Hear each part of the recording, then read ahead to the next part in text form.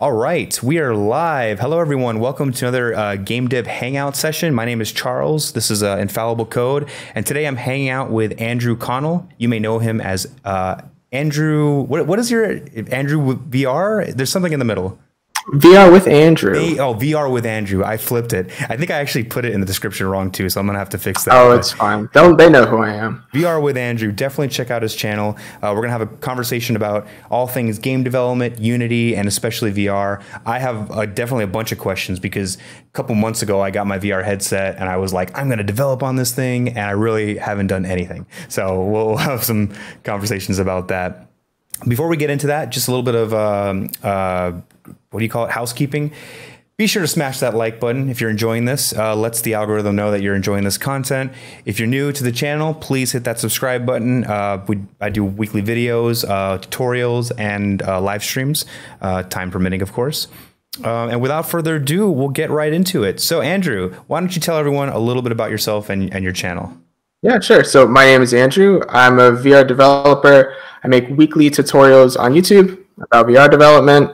I also work as a contract simulation engineer, and I also am working on a few secret projects with some companies that you'll see in the near future. Very cool. Can't talk about it just yet, but very cool. I gotta seem very busy, so. Yeah, right. That's the game. You just got. Yeah. Have you seen that Seinfeld episode where George is like he just looks angry in his office and everyone thinks he's busy, but he's just angry. Like he was trying to swat a fly, and they're like, "Wow, George, he's so busy." He's very in tune with his work. He's very passionate about it. Exactly right. That's the key. You just got to look busy. He just needs to smack it with a clipboard, so then he looks very busy. Speaking of busy, you actually just released a video. Was that today or yesterday? It was yesterday. Yesterday, and it was part 0 of a new series you're doing. I watched that, and so I definitely have questions there for you. Easy ones, I'm sure, for you. Yeah, hopefully.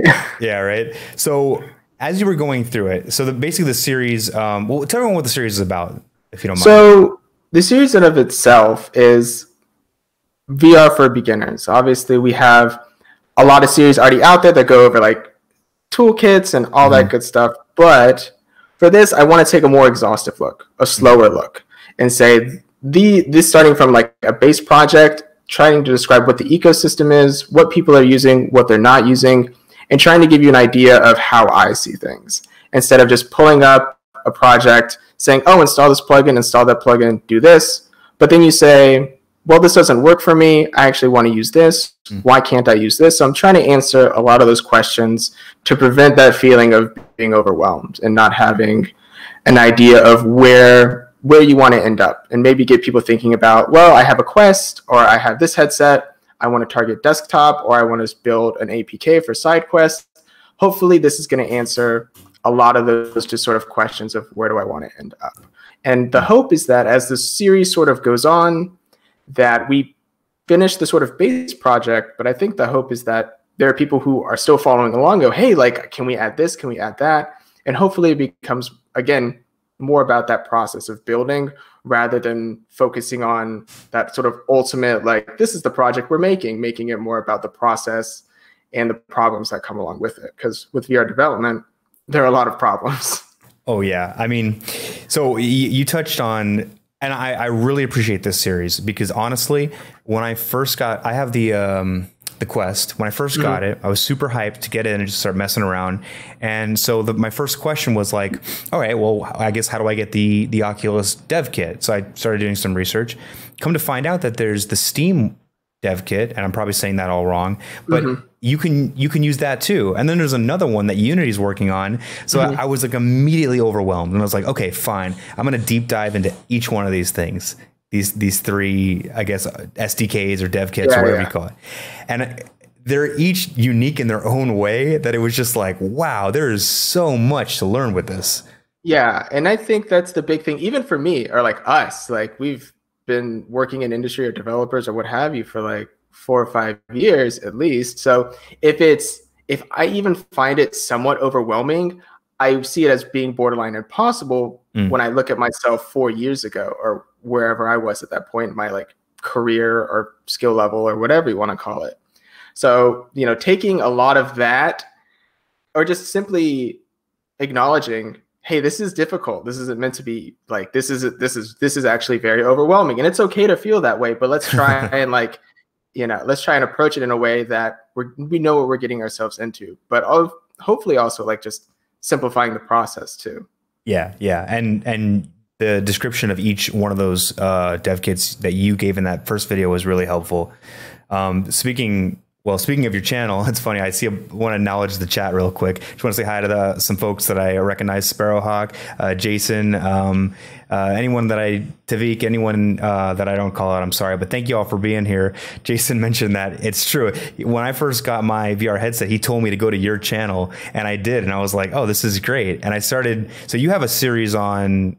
You have a series on each one of these dev kits, right? Like you have one on Oculus, or you have a couple of videos. Yeah. I have a couple of videos primarily, or I started off on Steam VR, and then I have a few on Oculus for hand tracking.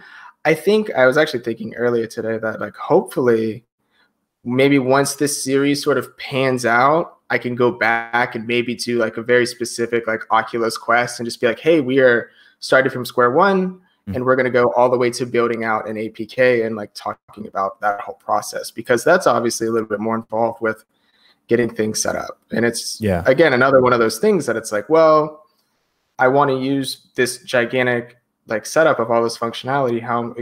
What should I use? What shouldn't I use? If I want to create this kind of game or that kind of game, how can I leverage what's already existing? Because I think it's a little, I don't know, sometimes it can be unreasonable for us to be like, oh, you can just make everything yourself. I do want to try and leverage what's there, because that's a smart thing to do. That's a pragmatic thing to do. Yeah. And I think when I first started, especially with Steam VR, I did sort of approach it the opposite way, where I was just like, we'll just build very simple versions of this. But the idea was like, okay, well, at least you'll understand it and you can add on to it. But with Unity's thing, which you did mention, is their whole interaction system that's coming out. That's one of the few ones that I've been like, this is actually worth like using, or it's simple enough that most people can just throw it in their project and it works. Yeah. For most of the time. Yeah, well, that's anything is going to have its fair share of it doesn't work for this case or that case. Yeah, for sure. God, yeah, just all the edge cases. And like, well, if I do this with this version, like it's probably not going to work. Yeah, I mean, when I first pulled Steam VR and started playing with that, I kept trying to build everything myself. So like I would look at the prefabs that they had, and I didn't realize that you're just supposed to drag the prefabs into your scene and just use them. So like I would be like, okay, well, I'm going to create my own version of the prefabs, and they have all these scripts. I just assumed that those scripts were whatever that they had written and provided as samples. So I was like, okay, cool. Well, I'm just going to open up those scripts and reference the documentation and rewrite them. Well, way too late in the process, I was like, oh, I'm just supposed to use the prefabs and not ask questions about how it works. Exactly. And that's part of the problem, because I don't know the entire, it's a big plugin. I don't know everything about it, but it's hard to have that expectation for one to know everything, but like trying to dive into it and dissect it and figure things out about it, it's probably going to continue to create more questions than answers. Yeah. Yeah. And, I think you touched on it in your video too. With the Oculus one, where the folder structure is just very difficult to navigate, right? And so I think the problem with these two, because they're both very great SDKs and they're very functional and they work, but I think the problem is that they're in the middle, right? So when we entered as programmers and technical people, and we were like, okay, so I want to rip apart the code and write to the APIs that they provide, but that's not what you're supposed to do. So then, you're like, oh, I realize now that I have to look in the folders, right? So then you have someone on the other end of the spectrum who's like, hey, I'm not technical. I'm just an artist type person. I can make really great 3D models. Now I want to use Steam VR and just start dragging and dropping the assets. But for that person, it's hard too, because it's not clear, it's not clear that that's what you're supposed to do, at least from what I could tell. Yeah. And I do touch on just the sheer amount of things on each little thing. Because starting out, I got a lot of people who were just like, why do you use this prefab over this prefab? And I'm like, well, because this prefab, it's clean. There's not a whole lot there, which, if you look at Unity's new toolkit, you look at the camera rig there, very simple, very easy, not a whole lot going on. And another thing that I sort of touch on is that's a good thing, but it's also a bad thing, because maybe there are some artists out there who do figure out how to use it and like, oh, I can mock stuff up super quick. That's great for them. Yeah. But one thing is, if you're trying to learn how to program, a lot of the code there is very dense. It's hard to sort of understand. So unless you have some sort of background, it's going to be very hard to sort of figure out how can you take these bits and chunks of code and be able to reuse them in your own project.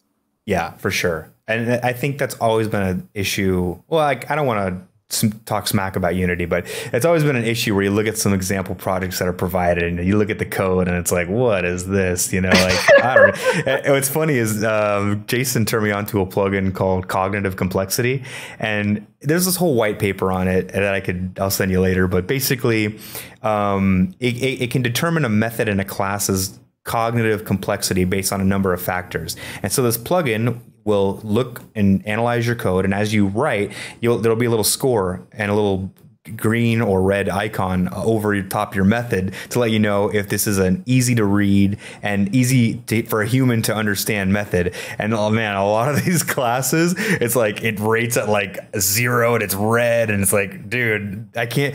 Now I have validation that it's not just me. You know, this code is hard to read. That's fantastic. No, you should send that to me, because I would totally use that on my own stuff.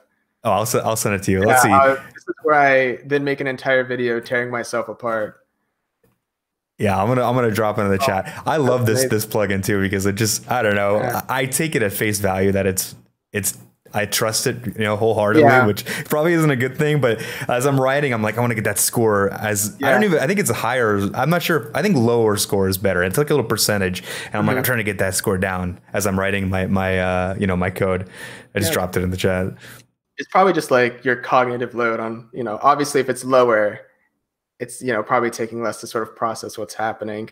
Yes, or all it does is it just reads how many arguments you're putting into the function, and it's just like 0. This is a good function. Well, it actually it does some interesting things. Like I was writing, this is not game dev related, but a WinForms app. And one of the things I was doing was I was just trying to pull a string out of the app configuration. So there's this static app management class that you call .config, and then you can pass in a string and get something, right? So not complicated at all. I was trying to get something out of config, and if it wasn't there, I was defaulting to some static property in the class, and I was doing all that in the function. So the moment that I pulled that little bit of logic into a getter, the complexity went down by like 5%. So I was like, oh wow, that's crazy. Like, it realized that I simplified how to read that method by just putting it into a getter property that does all that null checking for me and just returns a reasonable value. So it's pretty cool. I like that plugin. I highly recommend it. It may even just automatically be like, this is something that you may accidentally write somewhere else. So it's just saying, oh yeah, if you just put it there, and if you need to use it somewhere else, you don't have to have all this redundant stuff everywhere. Yeah. So back to the point, you can just see how technical we are. When I first got into like Steam VR, I was like, I want to do all that. I want to write the code, and so that's not how you do it. So I think I feel like the middle ground would be obviously better documentation on both companies' parts. There should be some sort of landing page that says, hey, this is how the product is meant to be used. Here's the prefabs folder, and here are the separate categories of prefabs. Like, here are the types of cameras and maybe the scenarios you would use these cameras. Each, here are the types of hands. Are you doing hand tracking? Grab this prefab. If you're just doing controller, grab this prefab, and things like that. But so I'm curious. Tell me how Unity's implementation. What is it called? XR Toolkit. So what is that all about? Because I purposely didn't dive into it back when I got my headset, because I realized that it was still kind of an alpha or beta. Yeah, it's still in preview. I actually don't know when it's coming out of preview. But it's very much sort of what a lot of people use Steam VR or Oculus VR for, which is not only some of that extra functionality that's specific to whatever library that is, but the interaction system that comes with it. So it's like, I don't want to write this stuff where I need to pick up and drop objects or have velocity on things. I just want to make I just want to make a shooter. I want to have gun physics. I want to have a fully IK character. I want to have all this cool stuff. I can't waste my time building an interaction system. Right. So that's what a lot of that serves for most people. Mm-hmm. But XR Toolkit offers a lot of that stuff, but with just out the fluff. It's just, here's your rig. If you want a room space one or a stationary one, here are your type of interactors. If you want canvas interaction, here you go.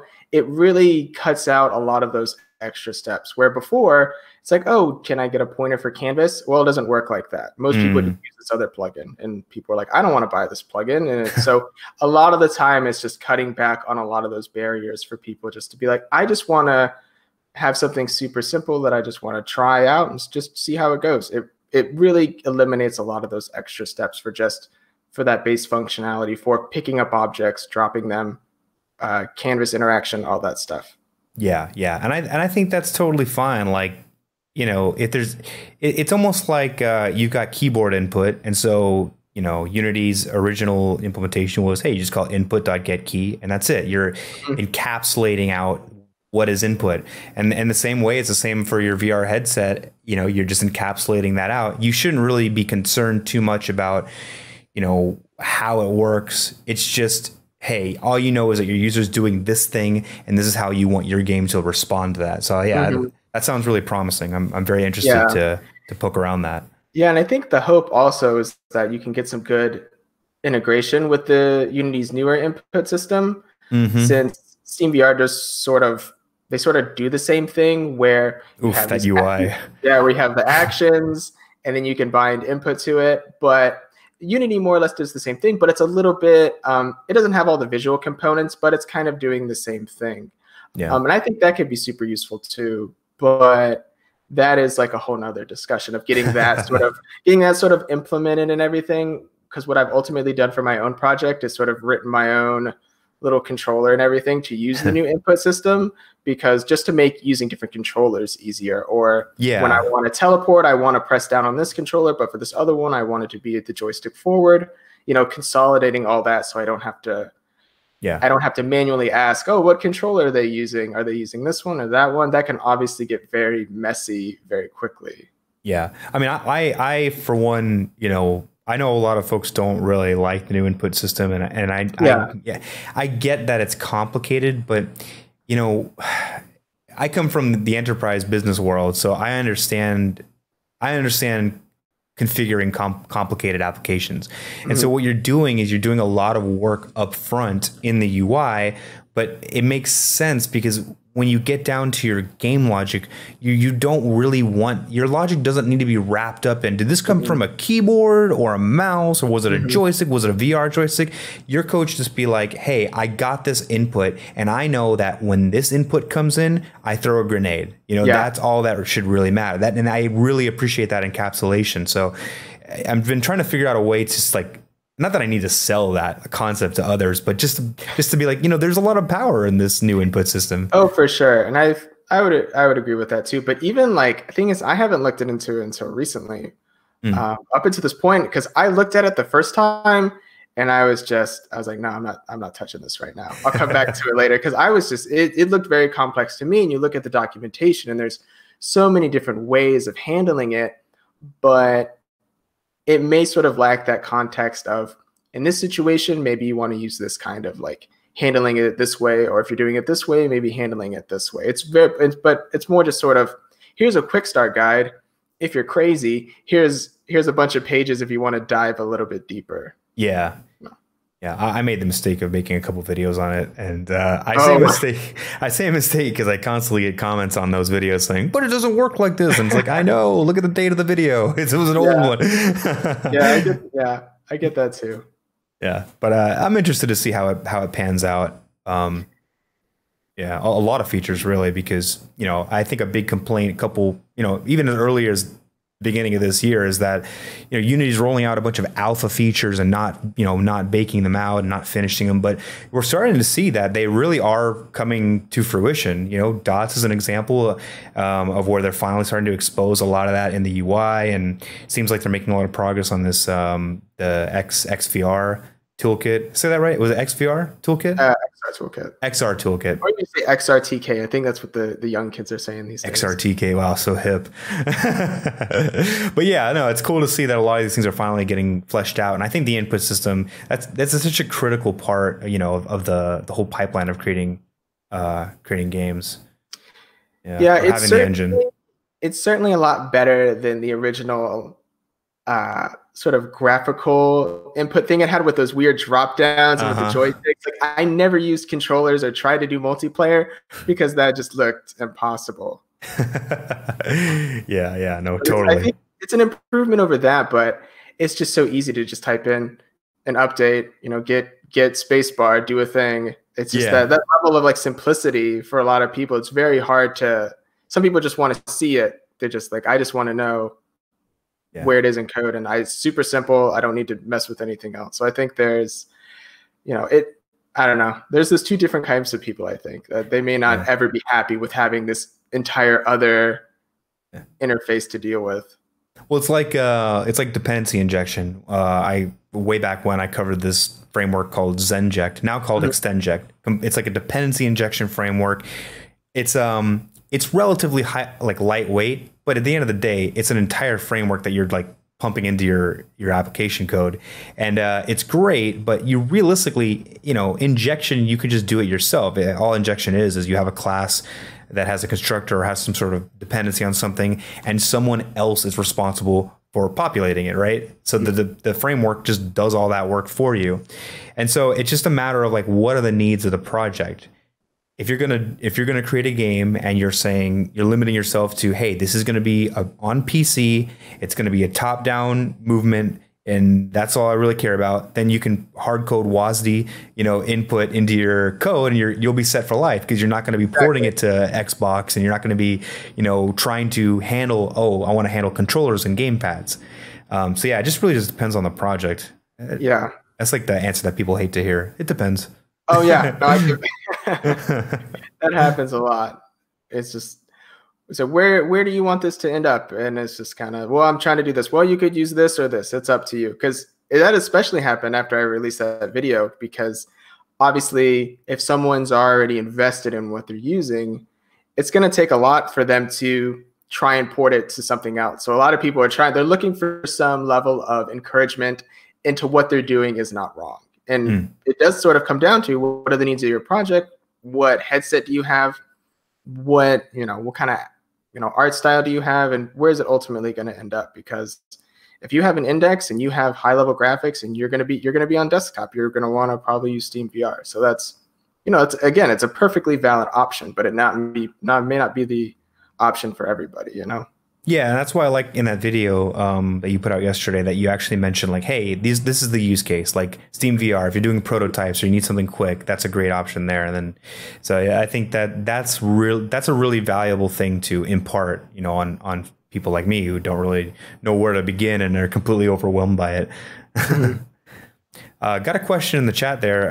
Have you or Andrew ever used the Editor XR? I have not. Have you heard of that? I actually just Googled it. It seems like a Unity thing. I may need to look at that. Editor XR. I Googled it and I found Editor VR, experimental build today. That was in 2016, so this is probably not what he's talking about. But I guess the quick and dirty answer is sorry. I've never actually heard of it. But hey, drop it in the chat. I'm interested to know what that is. Yeah, no, I've never used that. This may have been a little bit before my time, actually. Yeah, I mean, I'm looking at some pretty old videos in here. 2016, 2017. But maybe I got it wrong. Editor VR. Is it a Unity specific? Oh, it's like a workflow. Okay, no, I've seen this. Oh yeah, I've never used it before though. Oh, interesting. Yeah. Cool.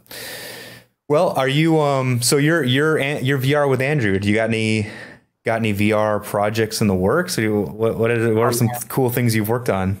Cool things I've worked on. I love that question. I love getting that question. Things I've been working on recently.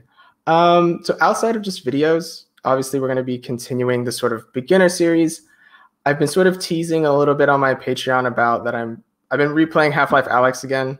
And so Oh, I've been great game. wanting to delve and just like start building little projects about things that I like in there. And they may be like gigantic, like full blown mechanic type stuff, or they may just be like little tiny little details that I really like, that people may find useful, where it's just one thing that I really like, or I think is kind of cool, is like not all the interactions are sort of treated the same.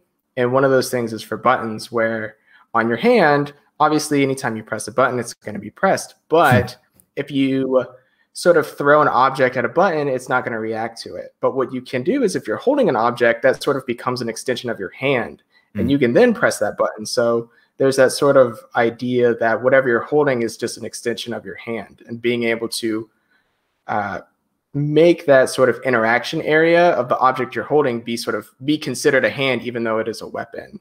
So that's one thing it does when you like step into an elevator. You don't have to switch to your, just your hand and not have a weapon to press the button. You can just take the weapon to press it. But there are those little things that make your game so much easier to play that we may sort of miss out on. Yeah, it's an interesting thing too, and I know that usability is across the board something that everyone should focus on, but with VR especially, the big thing about VR is that it's immersive, right? So there's like, I think, a higher expectation when someone puts on a headset and gets into your game, that they are expecting the usability to be just so. There's certain, I feel like, unsaid expectations. And I think like you talked about Half-Life Alyx is a great example. Like if I pick up a bottle and I throw it and it breaks, it's like, yes, that's what I expected to happen. Certain other things too, like I'm trying to think of some interesting interactions that I guess like the shotgun. Like I remember when I first got the shotgun, like it just was so intuitive that you pick it up and when you load it, you can like snap your hand to close it. And like I don't remember ever being told to do that. Yeah. It actually took me a while to be like, oh wait, can I just, and it worked. I was like, speaking about a lot of the weapons in that game, it's an interesting experiment in terms of simplicity, because it doesn't have, with one exception, all the interactions are one-handed. There's no incredibly complex like two-handed weapons where you hold it with one and you aim it with the other. The pistol, the shotgun, submachine gun, all that stuff, it's one-handed operation. So you could still get so much mileage out of just making things really simple, including like there's the hand wheel in it that, you just need one hand to operate, but you'll see in a lot of other VR games, you need two-handed interaction. Obviously, one-handed interaction is going to be a lot simpler, but also maybe open it up for other gameplay moments where you can be like, you can have a weapon in one hand, but also spinning the hand wheel at the same time. So even though it's simpler, it may have a little bit more openness for different kinds of gameplay. Yeah, no, there's definitely a lot of synergy with other things. Like you have a grenade in one hand, your shotgun in the other hand, you're running through shooting things, throwing grenades.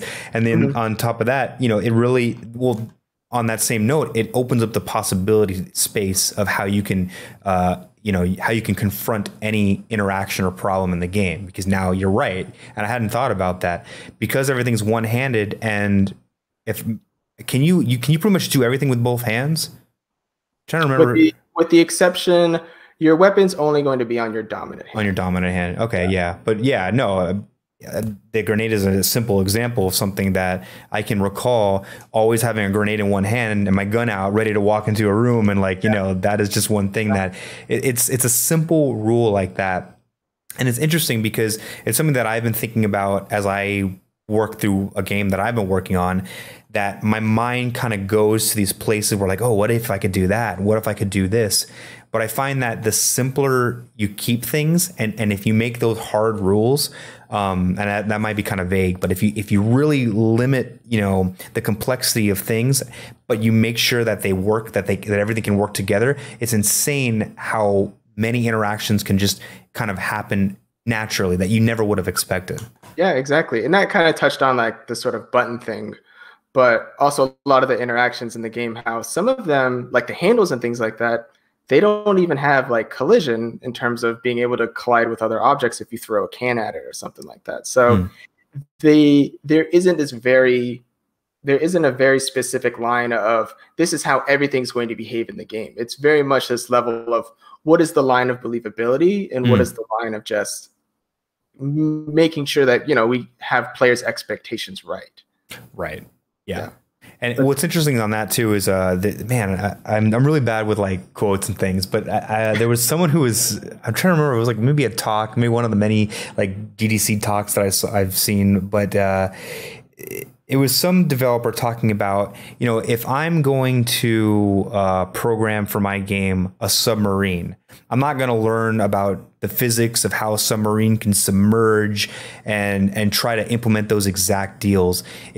But you want to get an approximation of that, you know. Yeah. You want it to be as realistic as possible without literally programming the physics of water and all that. Yeah. And I think that's what you're, you know, kind of what you're saying there, where like you want to approximate real life, but there's going to be some, you know, concessions that you make for better usability, better feedback for the player. And I think those are important. Those concessions are important.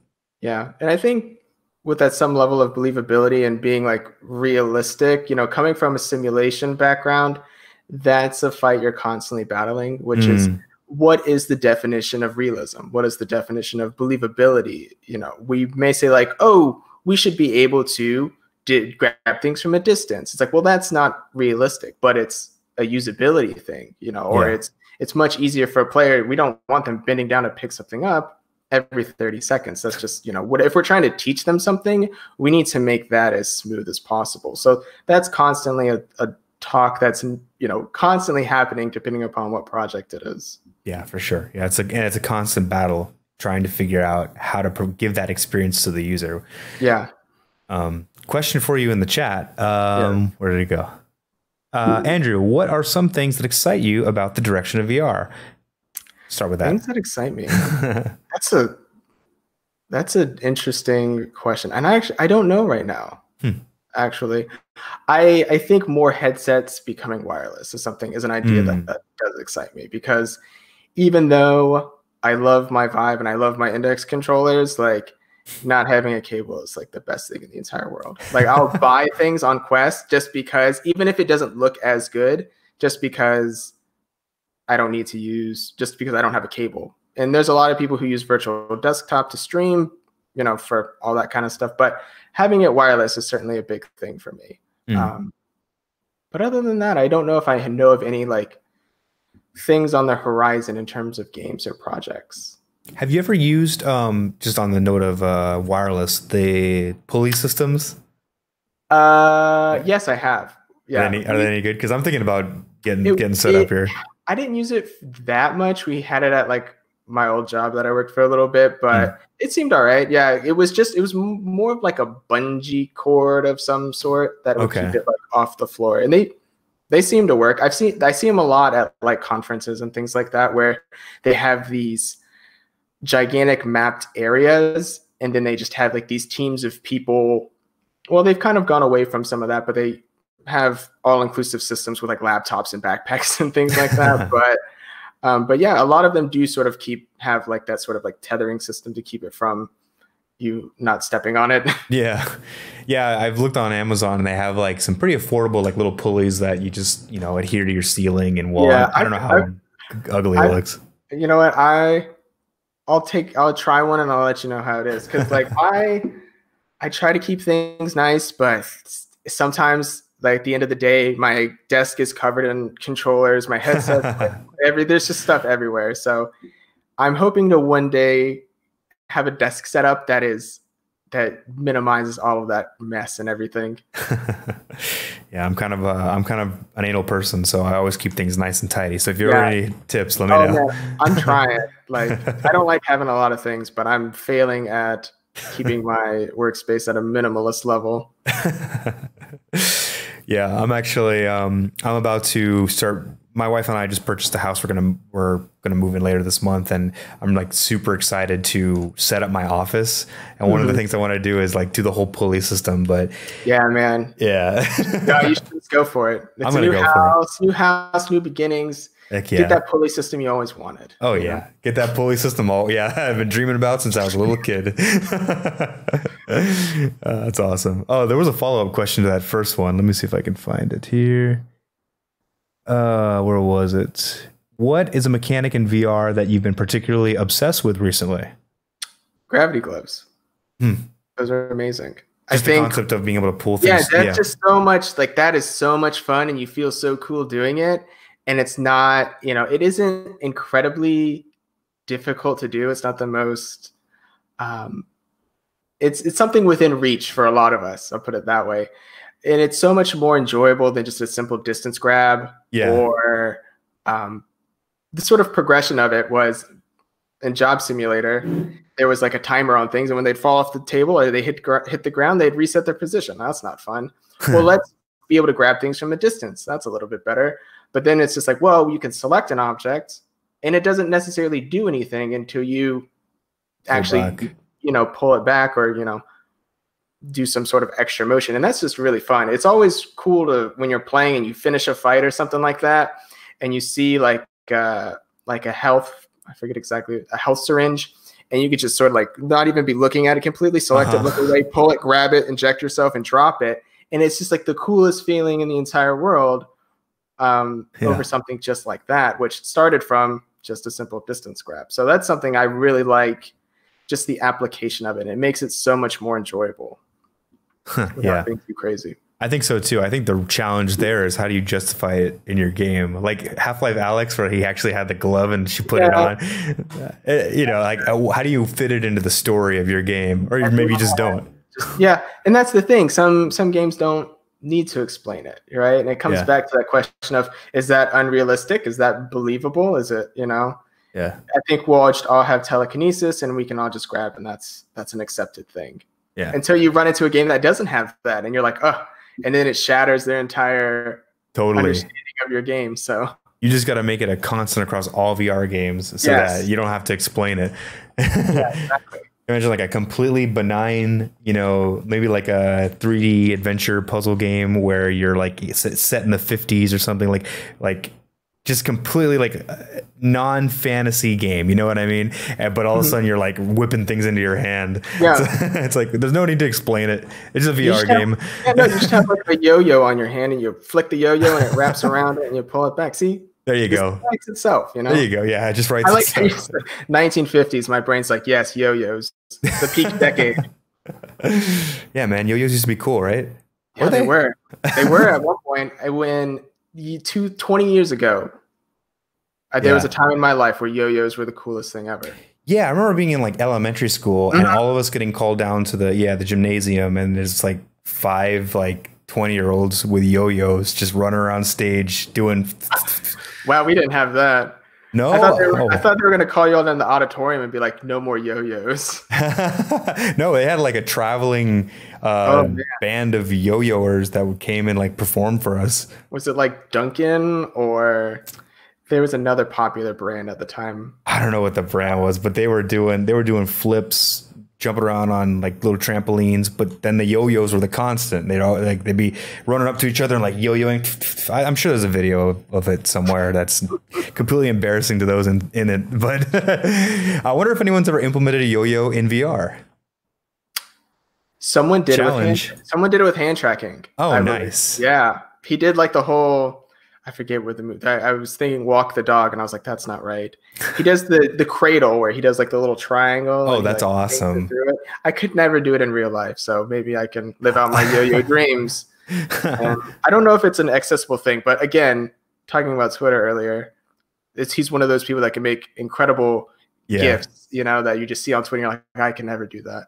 Yeah, like it's just so amazing. Like he never has to create a game; just create a bunch of GIFs, and you're set. Yeah, you are. You'd be like, if you want these high quality GIFs, use my Patreon.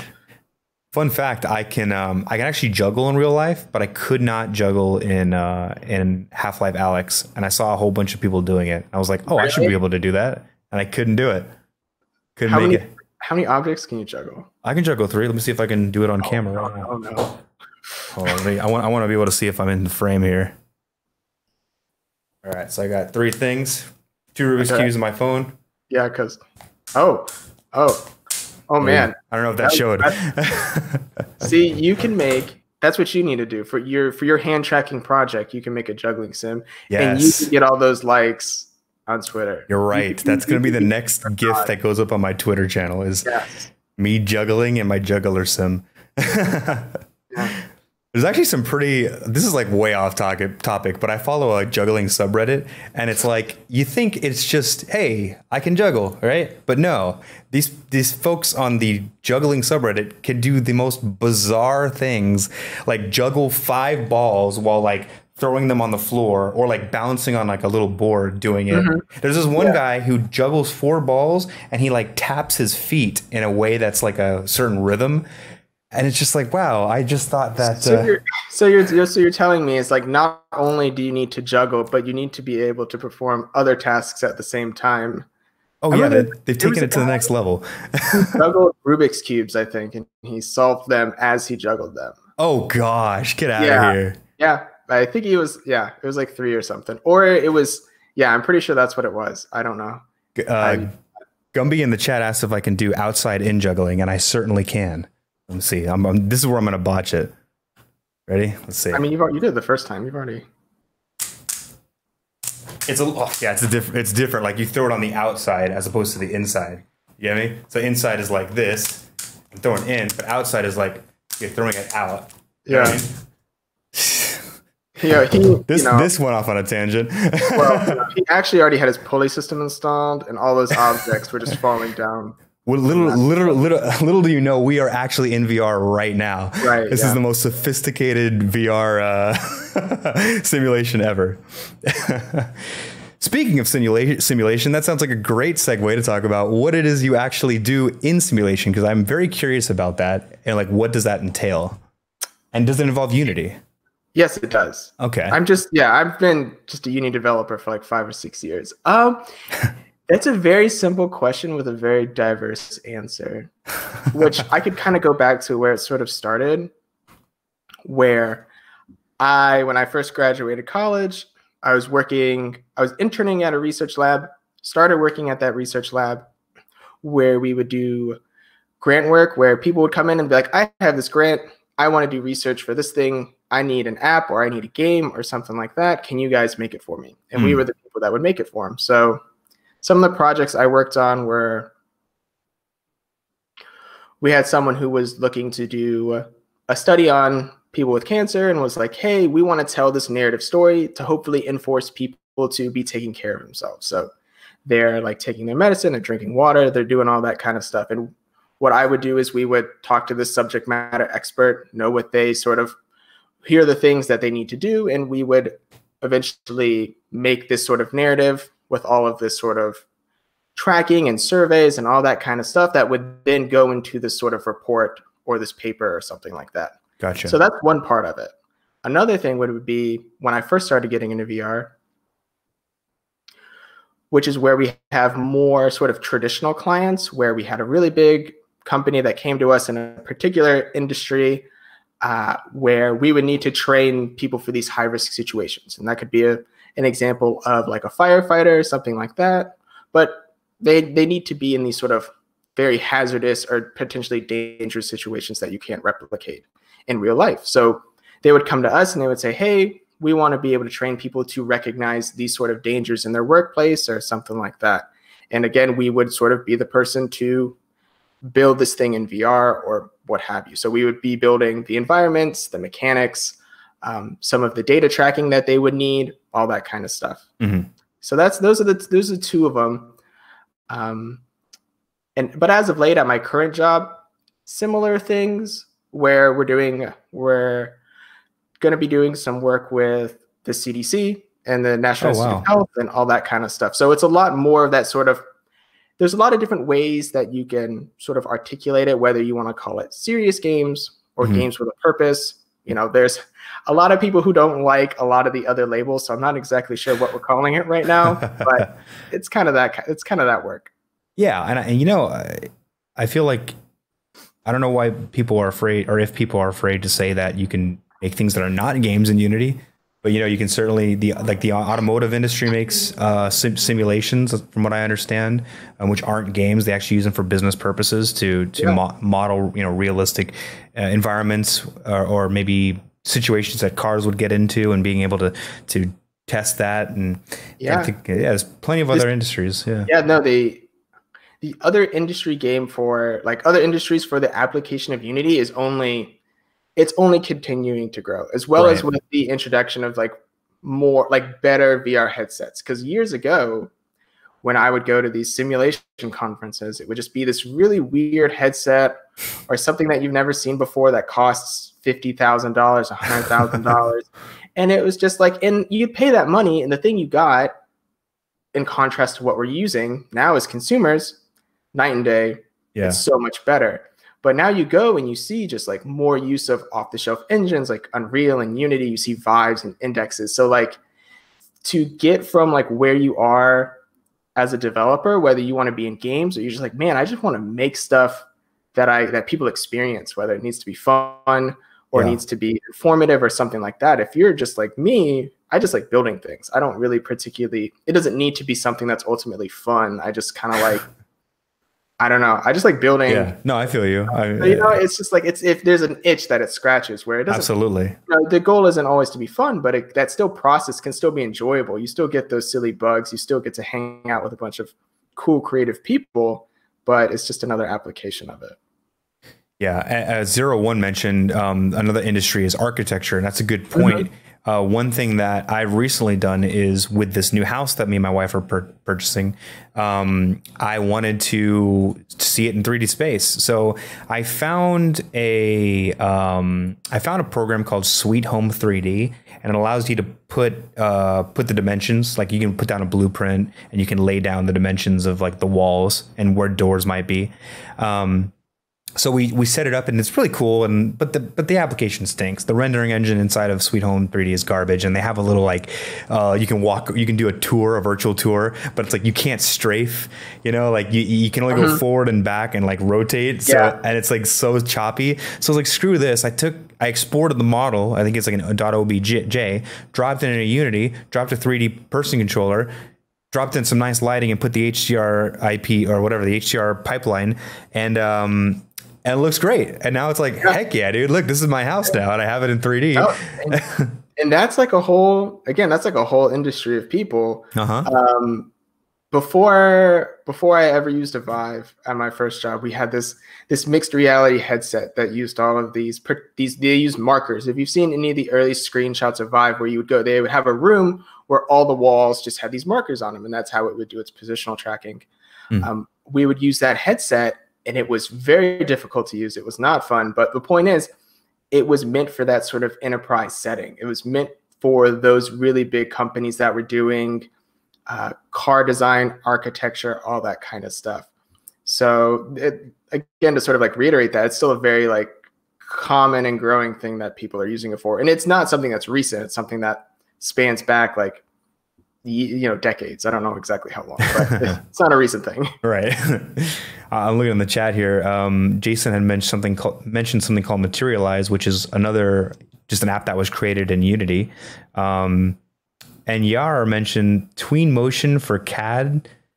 What? I can see my house in VR? Twin Motion. Oh man. Okay. I'm putting all these into my browser. I love these streams because as we talk about things, I always I fill my browser up with tabs of things I want to research. Heck yeah. That's great. Twin Motion. Yeah. I've seen Materialize more here and there. Yeah. So evidently that's an app that was created in Unity. No, but it's cool. I think that that's what Unity wanted. I think that's why more recently they have been expanding on different avenues as far as trying to again, some of the prime examples are dots, HDRP, the new input system. They're just doing a lot of things because the more they can add into the engine and make it less of a game engine and more of a very powerful rendering engine, then the more industries are going to be able to use it. And that's really better for everyone because that means there's going to be more Unity assets, more plugins, more SDKs built for Unity. It's only a good thing for game developers and everyone across the board. So I think that's really, really cool stuff. Yeah, because years ago, again, when everyone was making their own engines, None of them were great. None of them looked good, and we all had to build everything, Yeah. from scratch. But yeah, it's that, and it's just like the focus and the funding, and also if you're looking to get in the job market, there's more jobs, there's more opportunities. Yeah, that's actually a cool point. If you're someone who has poured a lot of time into learning Unity, and maybe it's because you want to be an indie game dev, what you may have inadvertently done for yourself is made yourself marketable on the job, for jobs that require Unity experience, and they may not be game studios. They could be simulation companies or ArcViz companies or something in the auto industry, and I think that's really cool. Because I do like Unity, working with Unity for the sake of working with Unity. I think it's a great tool. Just like I really like working with Premiere Pro. People probably have like horror stories, but like I really do enjoy editing in Premiere Pro for whatever reason. Maybe I'm a masochist. I have not made the jump to Premiere Pro. Oh, what are you using? I've like skated around. I'm too ashamed to admit. Oh. It's actually like the Rush Lite essentially, or like the Premiere Lite. It's called Premiere Rush, I think. And I didn't know this when I first started using it, but it's meant to be used on mobile devices. Oh, really? That's funny. Yeah. So I think the allure of it is that it's like you can edit anywhere, but it's also just, thing is, for tutorials for me, it's just all I need to do. I need to cut up footage. I need to fade in between things. I need to make sure it sounds okay. Like that's all I need to do. And that's what it does. But the minute I try and do anything extra, it just doesn't do it. So I used to use Sony Vegas, but I've just been I've just been trying to justify getting into Premiere, but I just haven't made the jump yet. Should I do it? Hey, if it works, don't, or if it ain't broke, don't fix it. It's kind of, the thing is, it's kind of working. Like there's a few like pains here and there, but yeah. I've been wanting to jump. I've been kind of wanting to jump ship. Here's what I'll say. Do you have any issues with like choppiness? Like what do you edit? 1080p, 4K footage? 1080p at 60 FPS. I can say like one of the best features for me in Premiere, or the reason why I would have anyone jump to it, is I shoot everything in 4K and I pull that into Premiere, and I used to have a really crappy computer. This computer can handle 4K. I can edit 4K footage raw now, but before, when I had a really crappy computer, couldn't do it. Too choppy. Couldn't, it took me forever. You click on the timeline and it's loading and loading, and it's like, how am I ever going to do it? Well, what you can do with, and I don't know if you can do this with other software, but Premiere Pro has this concept of proxies. So you can pull in 4K footage and have it generate a 780p proxy that you use for editing. And then once you go to encode it, it'll encode the 4K footage. So that was like a huge quality of life feature for me there. The other thing that I do is I use After Effects to do all my swipes and transitions and post-processing and vignette and things like that. I just do a lot of stupid things with my videos to make them look like over-the-top produced. So having that integration with After Effects really helps. That's the thing. I also use that to sort of like, I'm trying to work on so many things, and I'm just trying to force myself, like, don't go too crazy. Yeah. Chill out. Oh, I went too crazy. Just a tutorial. But I do have those moments where I do want to go a little bit crazy with things. But yeah, I think the light version does do those sort of proxies as well. I don't know if it's as good, but it can do that sort of like, it has some color grading and vignettes and all that stuff. And it very much like gets the job done, Yeah. But anytime you want to overlay any sort of text, or maybe you want some sort of motion or just a little bit of that extra polish, that's not what it's for. Yeah. Here's a really small thing that really ups the game of a video. Check this out. So let's say you're looking at code, or you're looking at your Unity editor in your tutorial, and you want to zoom in to one section. Like, let's say you're like, oh, now we're going to edit this thing in the what do you call it? The inspector. Well, depending on your setup, it might be super tiny, so you got to zoom in on it, right? Or you might do an overlay. Well, one thing I do is every time I zoom in, I do an ease on the zoom, so it kind of like zooms in, and then I do a motion blur, and man, it looks so freaking good. It's like that one little thing, like a little motion blur and an ease into it is like, wow. See, the thing is, it doesn't have those timelines or like those motion vector type stuff, which is what I'm used to in Sony Vegas, where I could just be like, okay, I can go in here, I can adjust these keyframes, and I can make it do this like zoom in thing or this pan or whatever. But yeah, when I want to do things like that, it makes me want to use Premiere. Yeah. But maybe You know, maybe I need to up my motion blur game. I love motion blur. Oh, it's funny. Like, I guess just to bring it back to game development, I've learned a lot of things producing videos that I'm now applying to game development, like post processing with color.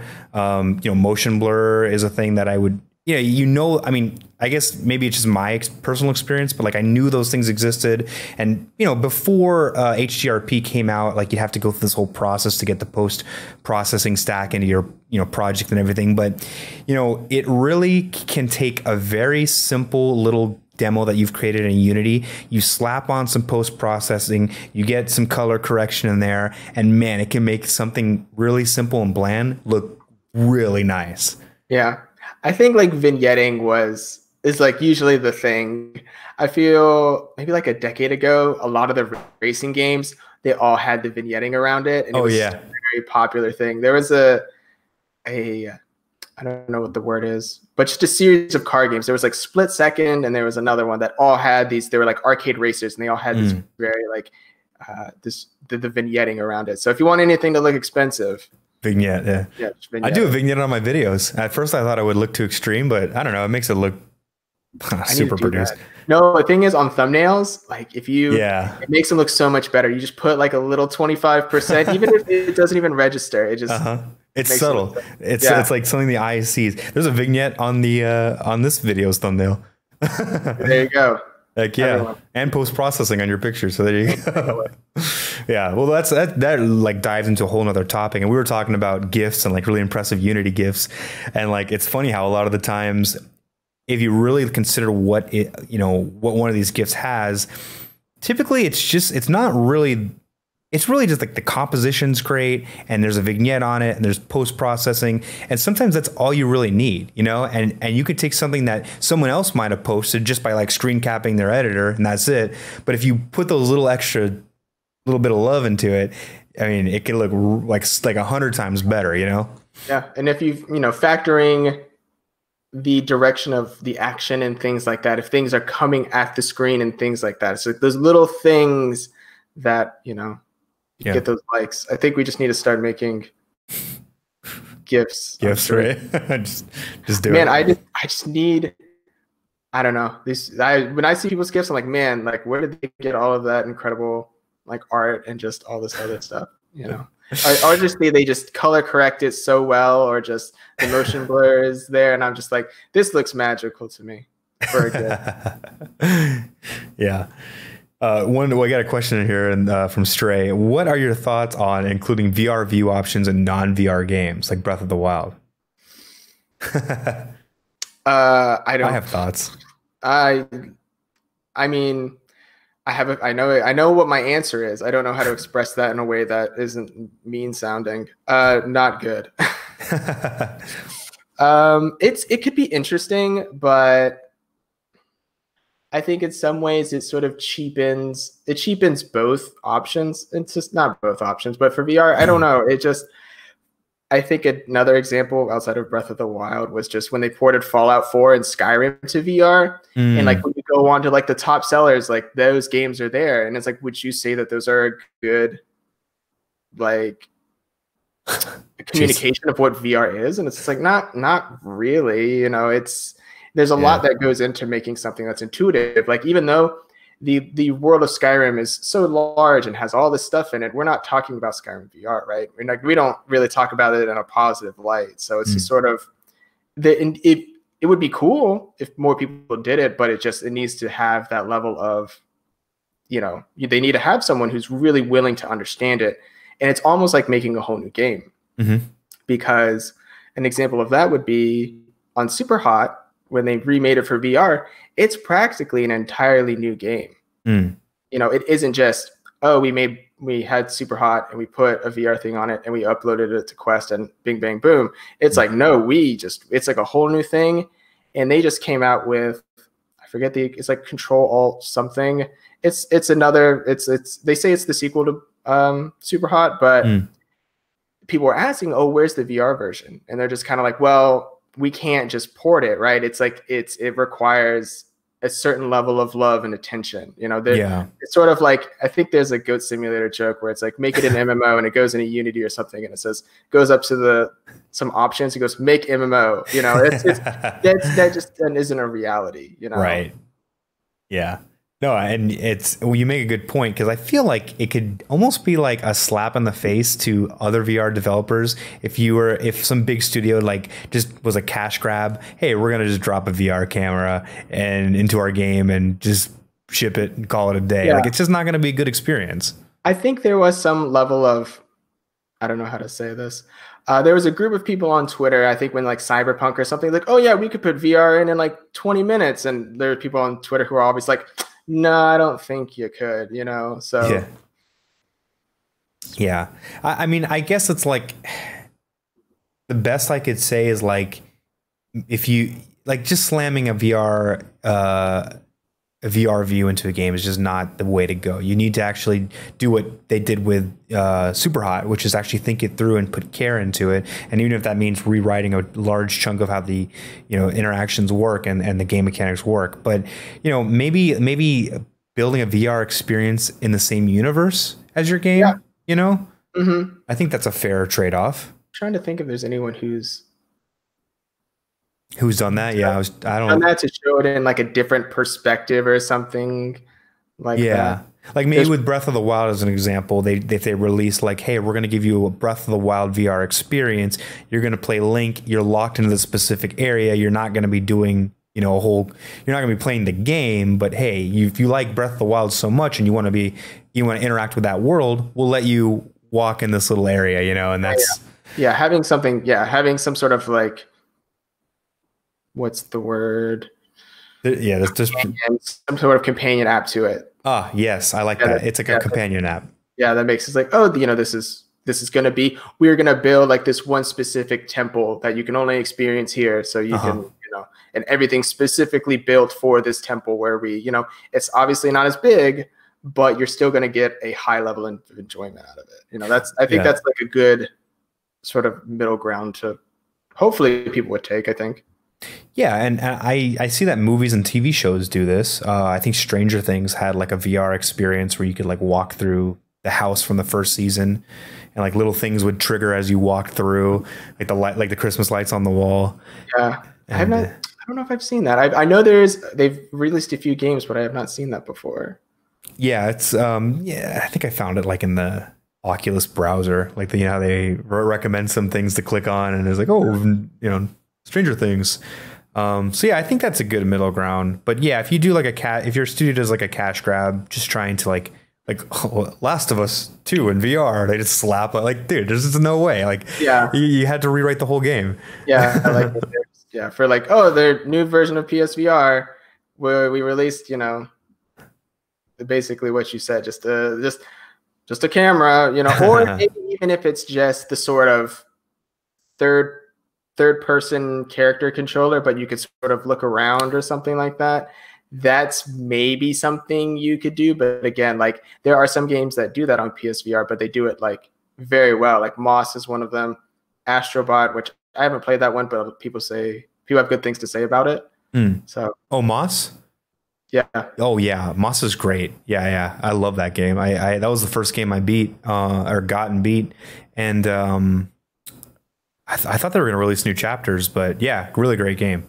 Yeah, I don't know much about who made it or anything like that, but when they were making it, it was kind of like, oh, okay, I think it comes back to that idea of the world making sense, where you're sort of it's a mouse, obviously it's very small. You're sort of this, obviously you're like this little deity kind of guy. Yeah, exactly. And that's sort of the character or the role you play. And it makes sense, right? Yeah. But I think there are other games that may try to sort of mimic that same sort of format, but don't have the same context. So it doesn't really click as well, which would kind of be if we had that 1950s game with the just random grabbing, Yo-yo grabbing. Yeah. Yo-yo gloves. Yeah. Here, we're going to hit first. Like a graphic of a yo-yo flies out of your hand. So, the interesting about Moss is when I first got my headset, I just got a whole bunch of games. I got The Climb, I got you know, just every one of those games are like on the top of the Oculus store, because I was like really like I want to experience this. Like I'm obsessed with VR. I want to be immersed, and I would say Moss was the first game that I got and played, and I was like, I just forgot that it was a VR game. Like I just enjoyed the experience so much that I played it because I was like, I want to know what's going to happen next in the story. I want to go in and just experience more of it. And that's why I was super impressed with Moss. Like the climb, I didn't like the climb because I got sick, first of all, but I just felt like, okay, I'm climbing, you know, there just wasn't much else to it. And it just felt like, well, this is a really cool demo of what VR can be and look like. But it just was like, what the heck am I doing? Just climbing this mountain. I don't gravitate towards any of those usually. It's if this is kind of a, I don't know if this is a mean thing to say, but if the title of your game has the word VR in it, I probably don't want to play it. Yeah. It's like table tennis VR. I'm like, I don't want to play that. Basketball VR, I don't want to play that. So it's just kind of, it needs to have so much of an identity, except with maybe the exception is Super Hot, because they say Super Hot VR on it, I think. But a lot of the times that's a good one though. It needs to have its own sort of established, you know, this is a core idea that we have. Rather than this is something you're familiar with. We just made a VR equivalent of it. And it's just, you know, it's not the same. Yeah, for sure. Really quick, got a side question in the comments. What kind of headphones are we using? What kind of headphones you got on? I have these really old, I think they're Audio Technicas. I see the logo. 40, I think. They're like they're just like the one you're just like, good headphones. And that's like the first thing that comes up. I think before these I had HyperX's, and those are great too. Those are like $60 and they're really nice. Nice. I'm using Sennheiser HD 600s, which are way more than $60, but they're great. Yeah, I actually need a new pair. So those are great. I'll send you a link. Yeah, they're awesome. I had a pair of Sennheisers. I forget, they were like HD something, but I had those for they last like forever. So I think I had a pair for like 10 years, I think. I mean, I'm not an audiophile, so like I look at the prices and I'm like, why did I spend so much on them? But they're really great. I like them, and they're back, open backed, so they're like I can hear it when my wife comes in and says, "Hey, what are you doing?" It's like, "Oh, I can hear you." So that's a kind of a nice feature. I've seen those on those headsets where they're like it has the sort of mesh or like speaker sort of like texture thingy. Yeah. Well, I'm gonna buy a pair of those then. Another question. Yeah, heck yeah, dude. I've seen these. I mean, one of the reasons I got these is because, well, Jason, he's an audiophile and he really like hyped them up. So I was like, all right. But I've seen a bunch of YouTubers use them too. So I was like, well, not that I don't believe Jason, but now I can look like all the other YouTubers. So that's great. I'm going for it. Now, you know, it was the headset. It wasn't the fact that you like work and make content. It's like once I had the headset, it made it real. Exactly. That's what made it real. That and all my RGB lighting and my my 2 key lights. See, that's another level. I wish I need. I just have my windows. There you go. Natural light. You know, nothing wrong with that. Unless it rains or gets cloudy. It is right now, but it still looks all right. Nice. Another question. How long did it take you to earn your VR legs? Interpret that as you will. That's. I don't think I've gotten mine. Yeah, that's an interesting. There's an article that's written by a guy. He is the like lead tech guy for Absurd Joy. It's like this other company that was started by the people who made Job Simulator or Alchemy Labs, I think. But that concept that is like VR legs, he says that it is particular to a game that you're playing. There are some games that I can use like locomotion in, and that's fine. But you know, some I just can't play for whatever reason for a long period of time. When it comes to like teleporting or just more one-to-one sort of stuff, I'm fine despite what it is. But there are some things that just may not agree with people. I do have some sensitivity to like motion sickness. So I think even Charles was like, you know, when I was playing the climb, I wasn't feeling particularly well. You know, it sometimes it may be the type of motion, but other times it's just, you know, we as people. Yeah, I guess that's but I guess I'm trying to say if you're more interested in that topic, there's a guy who's much smarter than I am who's written an article about it that I agree with. I find that to be the case for almost every topic that anyone ever brings up for me. It's like someone else smarter than me has already talked about this. Yeah. But I will do my best. Yeah, before I did this, it was when I was working my other like retail type jobs. It's like, we'll find someone who gets paid more than me to deal with your problem. That's funny. Yeah, I mean, honestly, I cannot do locomotion. I get sick every time. I tried it with Half-Life Alyx because I was like, well, let me see. Maybe I can do it on this one. Can't do it. Can't do climbing. I played Vader. I played Vader Immortal and like it was great. Never got sick. Then I had to climb things and I was like, oh gosh. Yeah, it's sometimes I don't. Sometimes it's the speed. Sometimes the acceleration. Like I've made some locomotion things and I can test those and play with them and I'm fine. But there's other times where I can get on some games and it's just like almost not immediately. But I remember when I first got. I didn't get really sick, but I got really weird.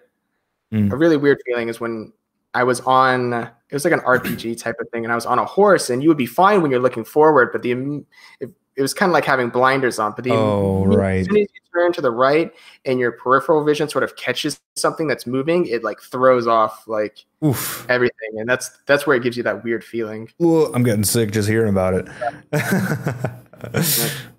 Yeah, I was super excited to get Minecraft because I mean I've been playing Minecraft for years. I love that game, and I was like, yes, VR, let's go. And yeah, no, can't do it, can't play it. I just can't do the locomotion. I've never tried Minecraft in VR. What's funny about Minecraft in VR is when you first get it and start playing it, the VR experience is you're sitting on a couch, like a Minecraft built couch, playing on a screen. That's how you're playing. Like that's the VR experience. But then you can hit Y on your controller and then you go into the world and then you control the character. And that's where I get sick. But otherwise, I can sit on a VR block couch and play Minecraft VR. Isn't that wild? Yeah, I'm kind of speechless. See, that's what every game should do. It's like Skyrim VR, Last of Us VR. We got you. We're going to sit you on a couch in the environment of our game and put a TV in front of you, and you're going to play the same game just in VR space. That kind of makes me think that more like VR dashboards should do it like that. Right, yeah. Where they do sort of make you have your own sort of like customizable room that you do have, but having it more sort of, there's always kind of something running in the background that you could easily kind of click on and it'll just take you in there without having to wait the 2 minutes or whatever for it to load. Yeah. It's something. It's an interesting. Yeah, it's super. Well, it's super bizarre. When I first got it, I was like, bro, I thought it was gypped. I was like, I just paid. I had the regular Minecraft. Well, I had the Java Minecraft. I don't know what they call it anymore, but like I remember the first Minecraft executable I ever got was off of. It wasn't 4chan, but it was like a forum, and it was like back in the day before. Microsoft had bought it up. It was like a long time ago when Mojang was just getting started up, and I don't even think Jeb was there, or maybe he had just started. So like, I don't know why I'm being a hipster about Minecraft, but I didn't realize when I tried to get back into it that, oh no, there's two versions now. There's like the legacy Java version, and then there's the Microsoft version that you'd get off the Windows Store. Yeah, I believe I actually have the Windows version because the Java version I had was before they had. I didn't play it a whole lot, but I was sort of the same way. It was just some random executable my friend like sent me in a zip file. You're like, what is this shit? Server that we have, come play, and like that was it. But then nowadays you have to go to like the official website, and it's $25 or whatever it is now. Yeah, well, anyway, I paid way too much to get the VR version, and when I first booted it up, it was me sitting on a couch, and I was like, what the heck? And then I realized I can click Y and go in the world, and I was like, oh, sweet, I didn't waste my money. And then I moved forward, and I was like, oh, wait, I did waste my money. How you mine blocks in it? This is a strange conversation to have about Minecraft, but I don't think you actually have to hit. I think you hold the button and your little arm. Yeah. That'd be kind of cool, though. Actually, well, no, that'd be kind of awful. That's why I was asking because it's like I think there may be. How would you make that not exhausting? but still like interactive. It'd be an interesting mode to enable, so like that could be your workout for the day. You're just like walking. That's a good idea. Yeah, but it's like, what are you working out? You're just like working your arms out all day. Yeah, people, instead of steps, we have blocks. So you moved your arms today. That's awesome. Well, thank you, Andrew, for being on the stream. I think we talked about a lot of really interesting topics that I don't normally get to dive into, like yo-yos and juggling. Yeah, I'm glad you could show off your juggling. Yes, thank you. That's why you do this. Like up until this point, you're like, I can't wait till I can show people that I can juggle.